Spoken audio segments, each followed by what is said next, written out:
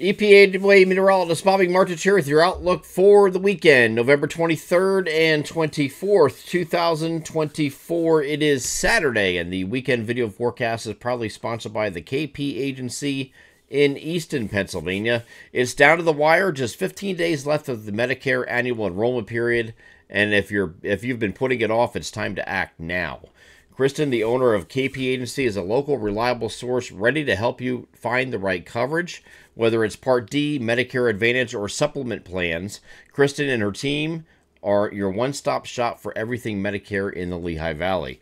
A quick call or click can give you the peace of mind knowing that you've got the best plan for 2025. Don't wait. Call 908-329-7140. Again, that number is 908-329-7140.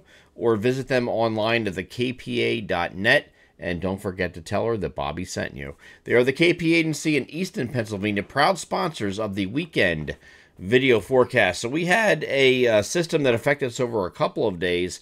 Much needed rainfall, or at least rainfall equivalent, with some snow amounts that were very impressive across the highest peaks of Northeast PA and Northwest New Jersey. We actually had a 20-inch report, 20 inches across Northwest Pennsylvania in Sussex County at High Point, and we had a lot of 12 to 18-inch range amounts that were found over Northeast PA, some even higher than that.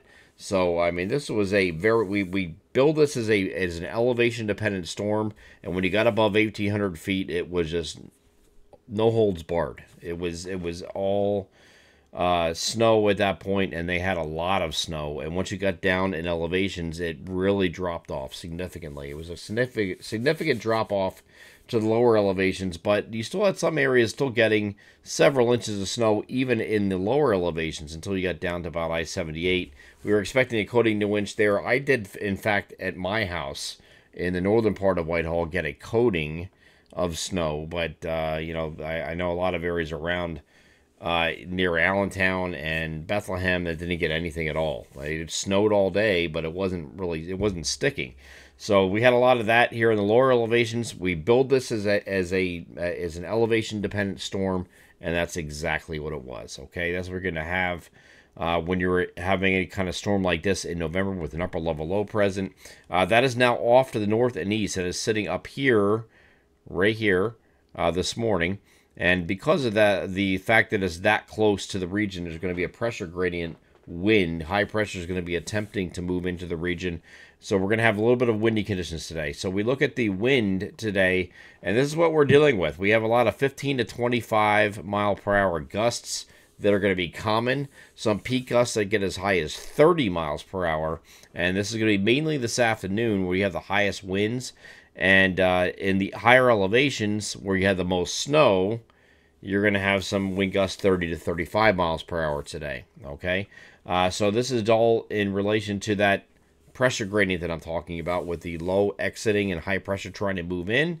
And then we get to Sunday, still breezy on Sunday, but not quite as windy. We're looking at 10 to 15, gusting to 25 here on Sunday. So it will be a breezy weekend overall. You're not going to be too fond of the wind after this weekend, that's for sure. Once we get past this here, we are partly to mostly sunny today with those breezy conditions, and then partly cloudy here again on Sunday. Monday is going to be partly cloudy to start. Then we're going to have clouds increase as this next system comes in. This is a cold front in association with this area low pressure right here. Cold front's going to move through our region. Excuse me. Cold front is going to move through the region and give us some showers here in the overnight period, late Monday night into Tuesday morning, and this is going to be in the form of rain. There's no chance of any wintry precipitation with this particular front because we're going to be milder both Monday and Tuesday. Both days are going to be slightly above average, as I outlined in the long-range outlook here that we do every single Friday on the website. Temperatures in the middle to upper 50s on Monday and Tuesday, and then in the wake of that, Wednesday turns cooler. We're back in the 40s, it looks like, for most areas, except for our southeastern areas. You might get into the lower 50s. And then Thursday is Thanksgiving. Now, this is an interesting period we have to watch very closely because there is a potential for some wintry precipitation with this as well. And it's going to be favoring the interior locations. Here's the European model that ran today. It does have some precipitation with this that is in the form of snow. So we have to watch this very closely. It could be something like we start off as snow, go over to rain, and then back over to snow overnight Thursday night, which is what the European model is suggesting here.